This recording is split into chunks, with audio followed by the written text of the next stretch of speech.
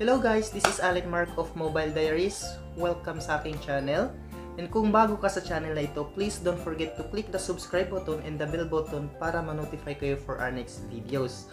Okay? So, sa video nito guys, ituturo ko kung paano gamitin yung Streamyard sa cellphone or sa mobile mo. Okay? Kasi maraming nagtatanong sa mga nag-i-start sa YouTube kung paano gamitin yung Streamyard sa kanilang cellphones. Okay? So, but before that guys, intro muna.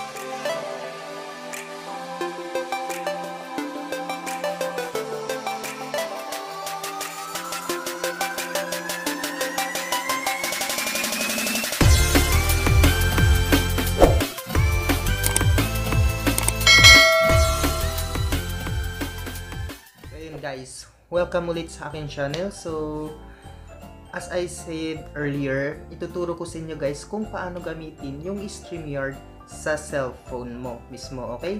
So, let's start. So, hey guys, start na tayo. Set up na natin kung paano gamitin yung Streamyard sa ating cellphone. So, bago yan guys, is-set muna natin sa settings ng cellphone natin. Dapat naka-auto-rotate siya. Yan. Kung napapansin nyo guys, ito, naka-auto-rotate siya yung cellphone ko. Para pag nilandscape natin yung cellphone natin, automatic siyang mag-rotate yung ating live streaming or yung ating Streamyard. Okay? After that guys, punta kayo sa Google Chrome. Yan. Ito, Google Chrome. Then, search you guys yung Streamyard login. Okay? So, ayun guys. So, ipiliin nyo yung Streamyard, login Streamyard, yung pinakataas, yan. Then, enter nyo yung inyong YouTube account, or yung Gmail nyo na gamit nyo sa YouTube.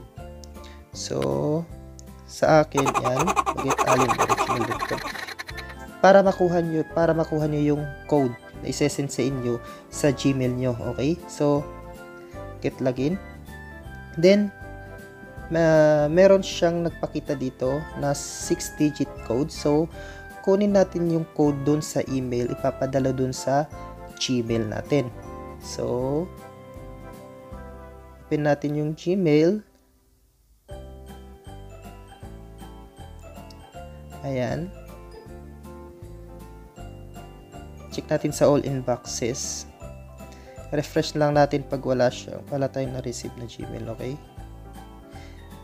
So, ayan.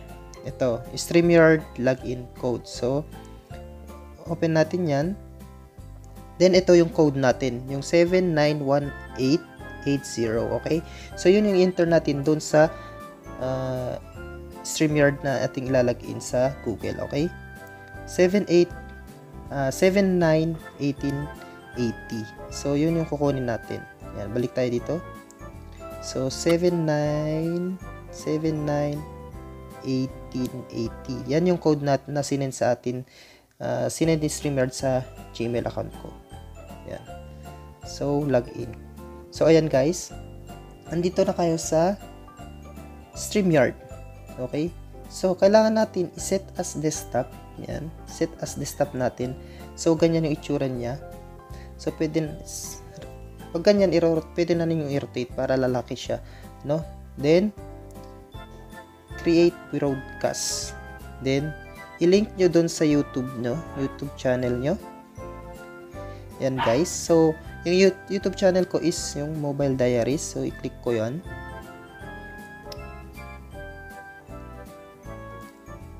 So, ayan guys. Then, allow. Click nyo lang yung allow. Okay? So, ito guys. So, ayan guys. So, i-enter nyo na yung yung title ng LS nyo. Halimbawa, example, welcome to my channel. Yan.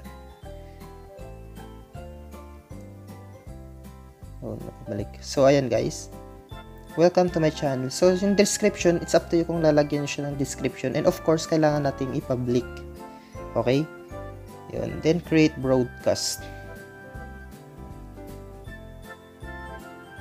Yan. So, ayan guys, na-create na siya.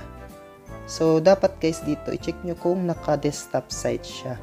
Okay, so sa papansin nyo guys, naka-desktop site. Kung hindi siya na-check yung desktop site, i-check yun siya guys, no?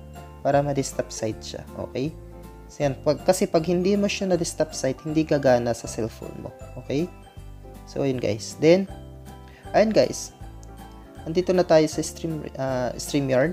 Naka-create na tayo ng broadcast. Then, pag gusto mo nung i-live siya, i-enter broadcast mo. Yan. O, yan guys. So, yan siya. Enter broadcast. Yan. Then, click mo lang yung off ko muna yung camera ko guys ha. Click mo lang yung enter studio. Yan. Yan guys. So, andito ka na. Andito ka na sa Streamyard. So, pwede ka nang mag-live dito. So, yan guys. So, napapansin nyo guys, ito, yung you are not part of Streamyard yet. Click mo lang siya. Click mo lang dun dito. Yan. Para magpakita yung ano mo. Yan. Then, click mo yung go to live dito sa upper corner. Right upper corner. Go to live. Pag click mo ng go to live, yan. Naka-live na yan. Yan. So, pag click mo yan, naka-live na yan. Okay?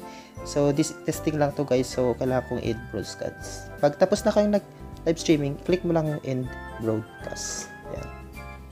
Ayan guys. So, yun lang guys. Ganun lang siya. So, pwede ka na mag-shoutout sa mga friends mo. So, yun guys. So, yun guys, yung way para makapag-stream, live streaming tayo gamit ang ating cellphone. Napakadali, kung tutuisin, napakadali lang gawin ang Streamyard sa ating cellphone. So, hope this video will help you to start your live streaming using Streamyard in your own Android phone. Okay guys, so thank you for watching, and please don't forget to click the subscribe button and the bell button para ma-notify kayo for our next video, okay? And again, this is Allen of Mobile Diaries, and have a nice day. Bye!